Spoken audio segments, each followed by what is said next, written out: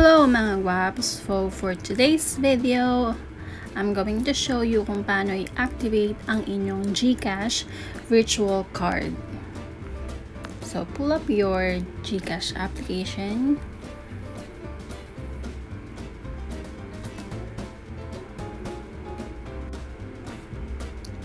And then go to this 3-bar option.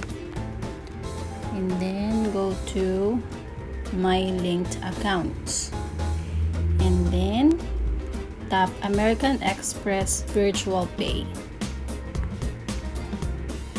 Alright, register with your email address to start. Enter your email address.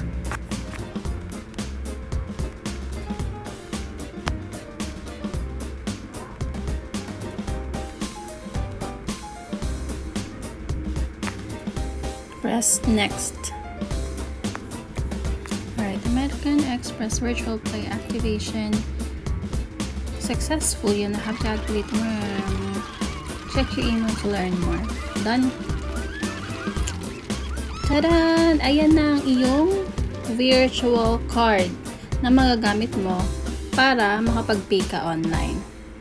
Tas usually may hinahanap yun ng security code or CVV.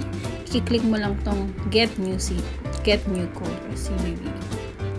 Yan. So, yan ang iyong virtual card. Ito yung card number na ilalagay mo dun sa online store. That's it. Thank you for watching. Bye!